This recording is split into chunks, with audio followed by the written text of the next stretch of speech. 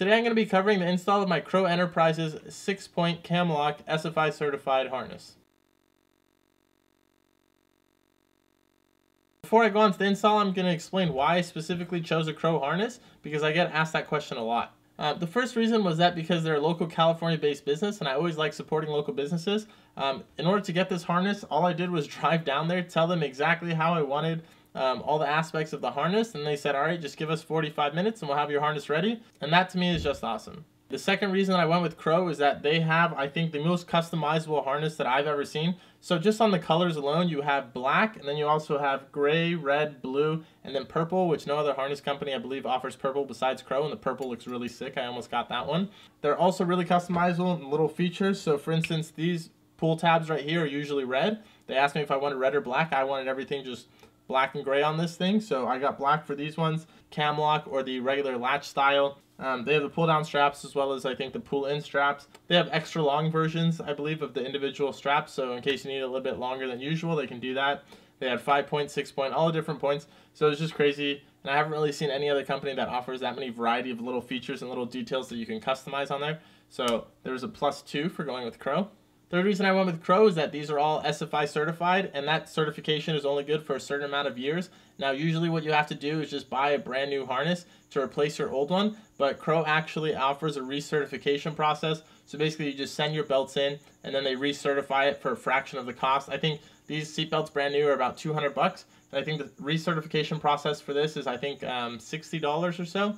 So you save a ton of money being able to recertify your harness rather than the majority of other companies where you end up just having to buy a whole new harness. So that was reason 3. Reason 4 is that they have racing gloves, shoes, suits, as well as a whole bunch of other driving accessories. So the thought in my mind with that is that it would be so much nicer looking as well as professional having all matching racing gear inside of the cockpit of the car. So I hope that answers your question on why I went with a Crow Enterprises harness, and now we can actually move on to the install.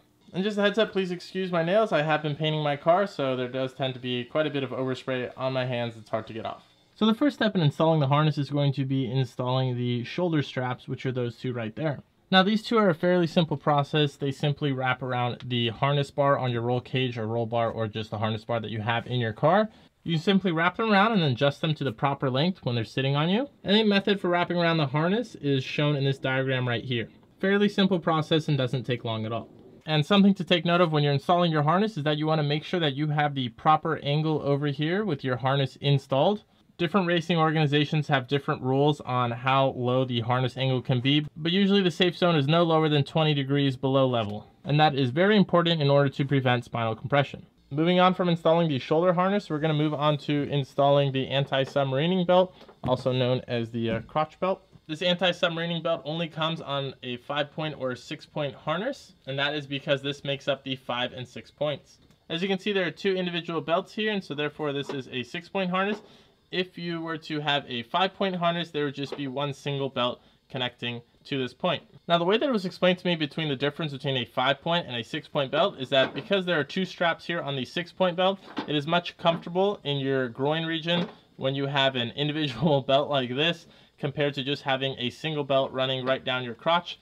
So this is a little bit more comfortable than just running a standard 5-point with a single strap.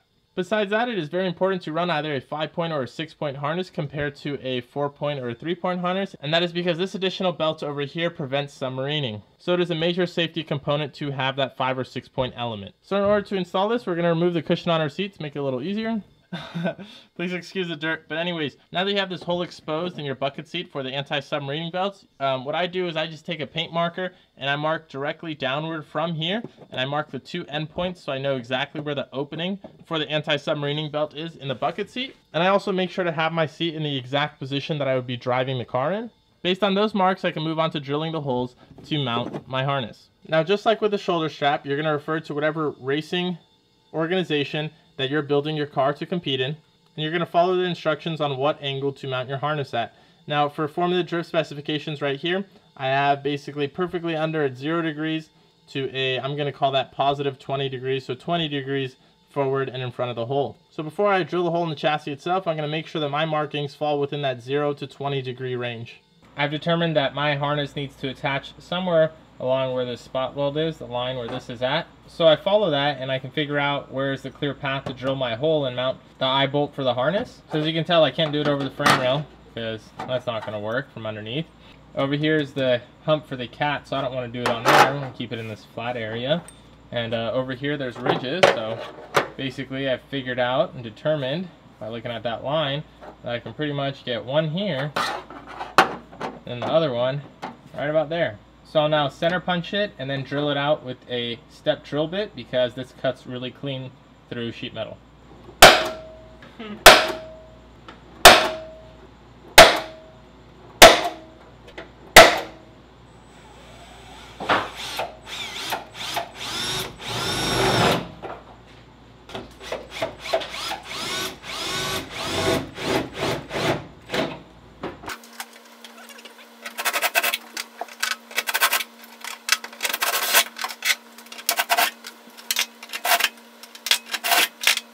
Now that my two holes are drilled, I can go from underneath and then put the washer and then bolt it up.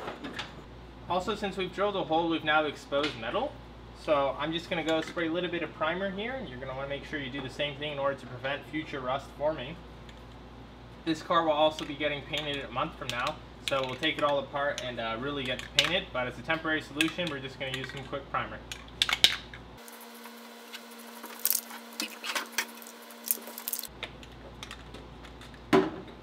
So what I'm going to do is I'm going to install this eye bolt first, then it's going to be the floor, then it's going to be the washer, followed by the locking split washer, followed by the nut. And the floor is going to be right in between this area. Take my ratchet.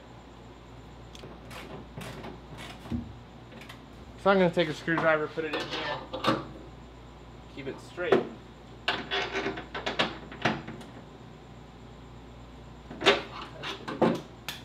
That's the install. I'll repeat it on the other side. Okay, so this is what makes up the 6 points, and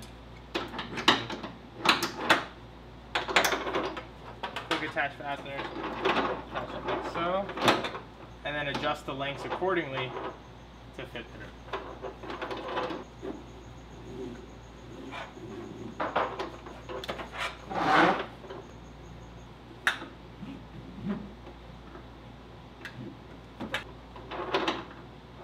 There you go. The 2 points going to the floor, those are coming through the bottom of the bucket seat now. Now that the anti-submarining belt is installed and the shoulder belts are installed, next we can move on to doing the lap belts. You're gonna have to check with whatever regulations and figure out what angle you want to get. Easy way to tell the angle is to get it in an angle square like this. You can set it up so 0 is flat over here, and you just kind of read off the angle with the pivot point, and you can figure out how much angle your harness is at. So ours right now is at 55 degrees, which our rule book allows a minimum of 50 degrees and a max of 80. So we're good as far as the angle here. And that's actually using the OEM mounting location on this side. So I'm just gonna line it up on that side as well, drill a hole to the trans tunnel and mount.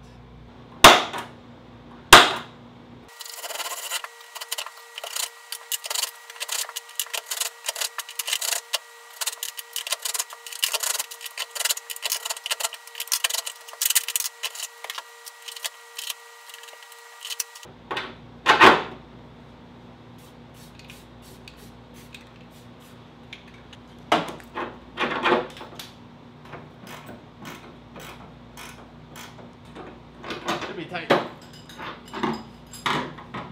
Here's a view under the car of how the eyelets look once they're installed.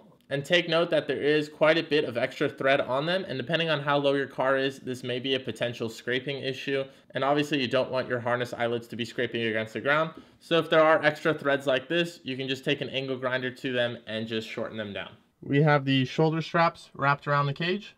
We have anti-submarine belts bolted to the floor under the seat using Crow hardware. We then have one lap belt that is bolted into the OEM seatbelt location on the chassis. And then the other lap belt is bolted down to the floor, again using Crow hardware. The only thing left with the install is to make sure that everything is properly adjusted and sits tight and right on your body. So of course you don't want this sitting super down low in your crotch area, and you don't want this thing sitting all the way high up in your chest. And of course you want to make sure that all of your individual belts are tight and that nothing is super loose. Other than that, that finishes up the install of the Crow 6-point SFI certified harness. I hope this video helped you guys out, and I'll see you guys in the next one.